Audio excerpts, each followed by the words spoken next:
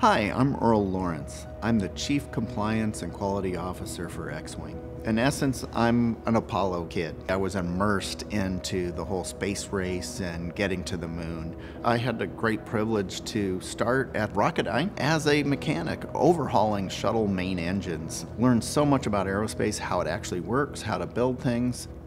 One day there was an ad in the EAA magazine. They were looking for somebody with an engineering background, but also to work with local and federal officials. It was a great opportunity to move to Oshkosh, Wisconsin.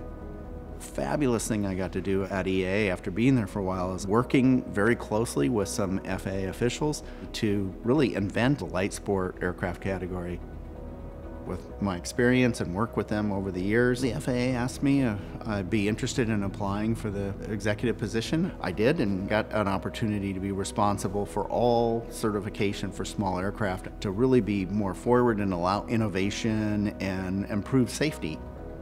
The administrator asked me to consider coming to Washington, D.C. and leading the creation of the first unmanned aircraft integration office for the FAA. The administrator asked me to go back to aircraft certification, but to take on all of aircraft certification for the U.S. One of the great things about being the head of aircraft certification is you get to see projects. There's constantly great new ideas coming about. I've been at the agency for a good amount of time, and what else can I go on and really make a difference?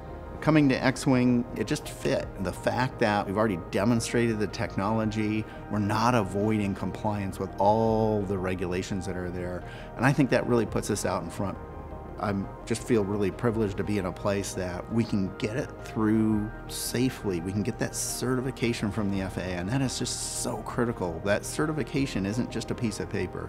It's that you demonstrated that we can do this to a level of safety that the public expects. When I hear the word aviation, what comes to mind is freedom.